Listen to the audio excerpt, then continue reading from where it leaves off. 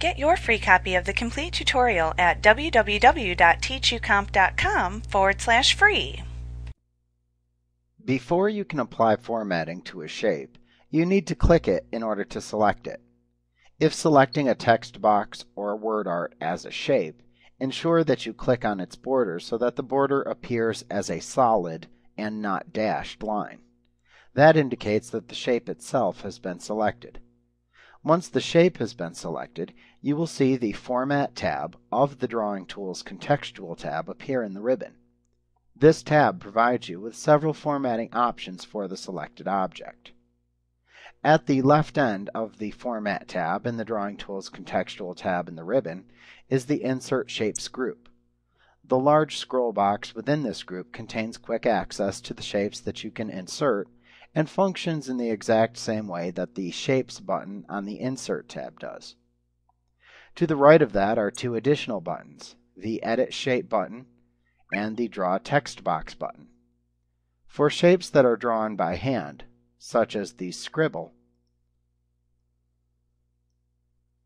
you can click the Edit Shape button after you finish drawing the object in order to display the editing points of the object.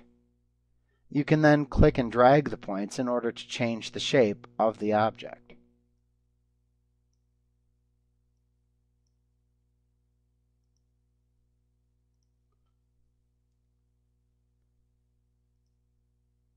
Now you can click the Draw Text Box button to draw a text box in your document. This button functions the same way as the Draw Text Box button that you can select from the Text Box button on the Insert tab in the ribbon does.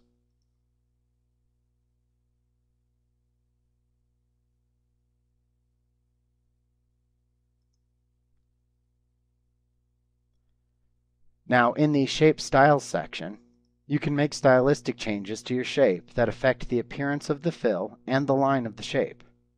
You can scroll through the choices shown in the large scroll box of preset shape appearances and click on the one that you would like to apply to your shape. You can also simply use the buttons available to the right of the scroll box to customize the appearance of your shape.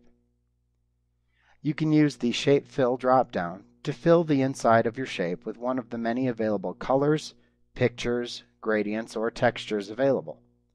Note that this button is unavailable for shapes that do not contain any fillable area, such as lines and arrows. If you wish to select a fill color, then you can simply click on one of the color choices shown in the Shape Fill button's drop-down menu. If the colors shown aren't quite what you need, notice that you can select the More Fill Colors command in order to open the Colors dialog box. In the Colors dialog box, you can create almost any color that you desire. You can either click the Standard tab and then select one of the colors shown on the honeycomb of color choices, or you can click the Custom tab and then select the color that you want.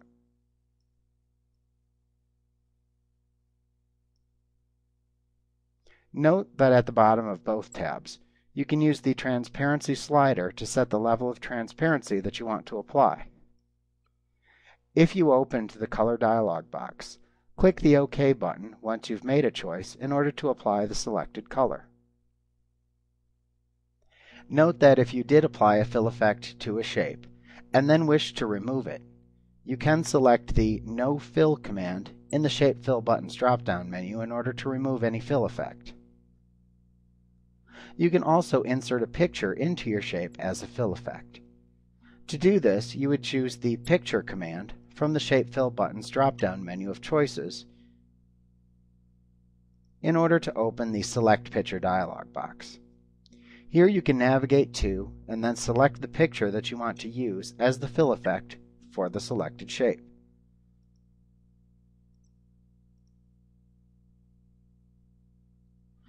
You can select a gradient to apply to the selected shape by rolling your mouse pointer over the Gradient command in the Shape Fill button's drop-down menu, and then clicking on the preset gradient that you want to apply to the shape.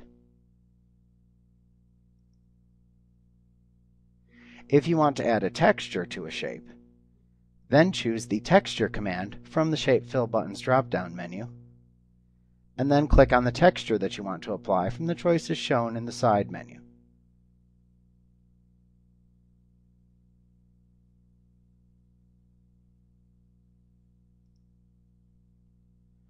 Now back in the Shape Styles group on the Format tab of the Drawing Tools Contextual tab in the ribbon, you will also find the Shape Outline drop-down button.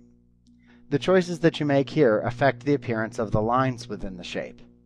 This is also the button that you can use to alter the appearance of shapes that are nothing more than lines, such as the line shape or the arrow shape.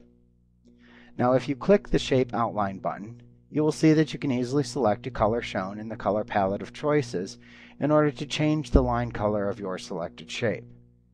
If you want to remove the line color, you can select the No Outline choice from the Shape Outline button's drop-down menu.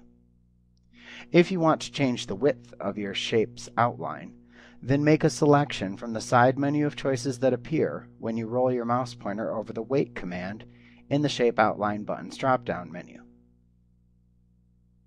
Likewise, you can choose a different dash style by rolling over the Dashes command in the drop-down menu. Now if you are formatting a line shape or an arrow shape, then you can change the end points on the line or arrow by making a choice from the side menu that appears when you roll your mouse pointer over the Arrows command in the Shape Outline button's drop-down menu of choices.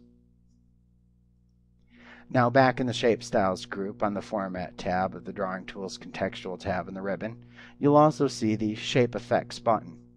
You can click this button to view a drop-down listing of the various preset effects, grouped by category, that you can apply to the selected shape. Simply roll over the desired category within the drop-down menu, and then click on the desired category setting in the side menu that appears. Now if you have word art or a text box selected in your slide, then you can apply the style settings that are shown in the Word Art Styles group on the Format tab of the Drawing Tools Contextual tab in the ribbon.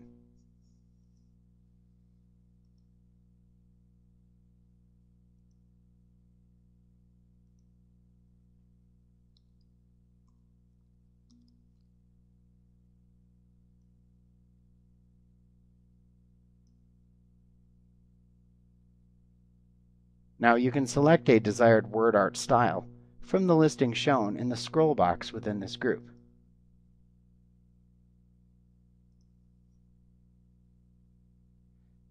You can click the Text Fill drop-down button to select a fill effect for the text within the text box or word art from the drop-down menu. The choices that you have displayed here are the same choices that you have when you click the Shape Fill button in the Shape Styles group.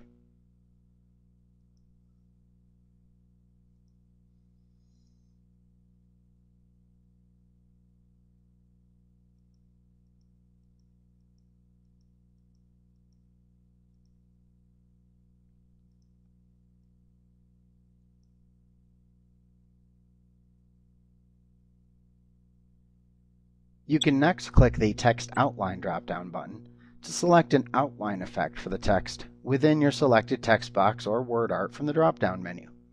Once again, the choices that you have displayed here are the same choices that you have when you click the Shape Outline button in the Shape Styles group.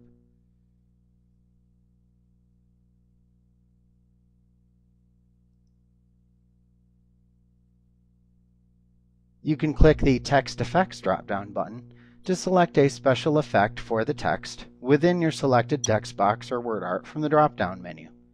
And the choices that you have displayed here are the same choices that you have when you click the Shape Effects button in the Shape Styles group.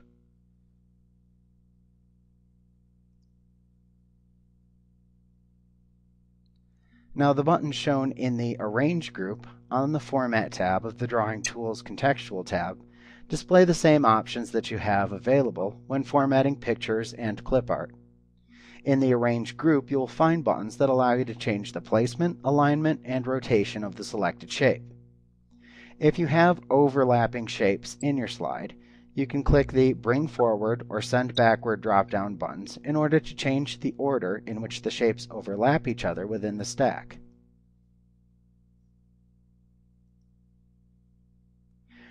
You can click the Align button in order to choose from one of the available alignment options.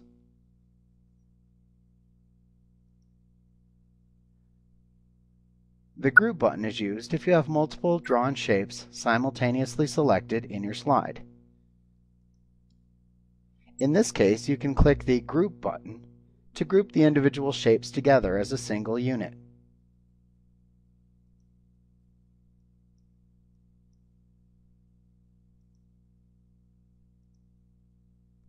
Note that you can also click the Group button for a shape that's been grouped together, and then select the Ungroup command to break the shapes back into their separate components. You can click the Rotate button to select a rotation option for the selected shape within your slide.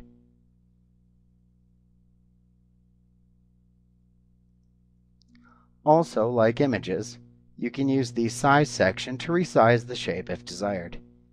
You can use the spinner arrows at the right end of either the Shape Height or Shape Width text boxes to increase or decrease the height or width of the selected shape.